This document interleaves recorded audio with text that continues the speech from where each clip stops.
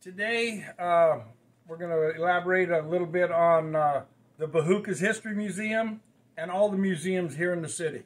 I've made a little pamphlet, and Bahoukas actually has two of now going to be 15 museums here in town. We've got the Beer Museum and the Havre de Grace History Museum.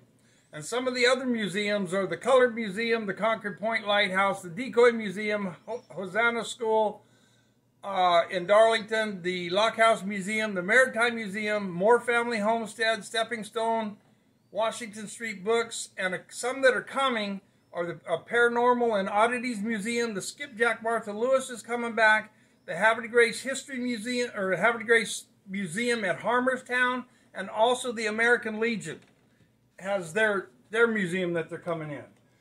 They also have a brochure that we've put out for all the museums. And I have put this out through many states as I traveled in the last 6 months.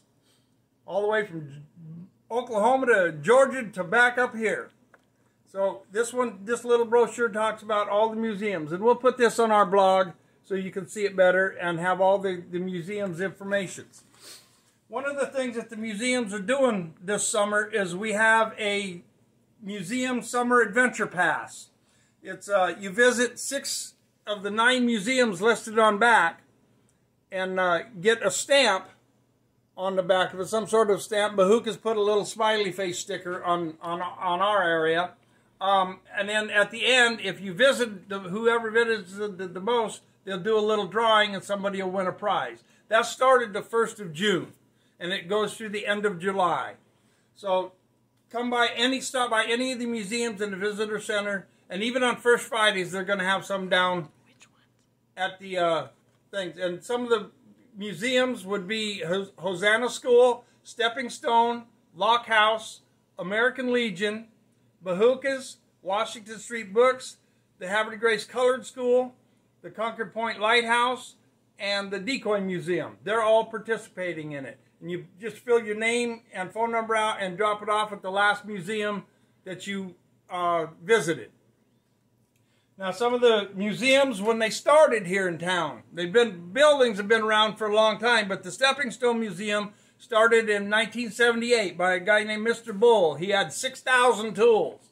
And you can go to their website and get all the history for their museum. The Lockhouse Museum started in 1982, but it was built in the 1840s. In 1840. The Lockhouse, or Concord Point Lighthouse, started in 1984, Friends of the Concord Point Lighthouse.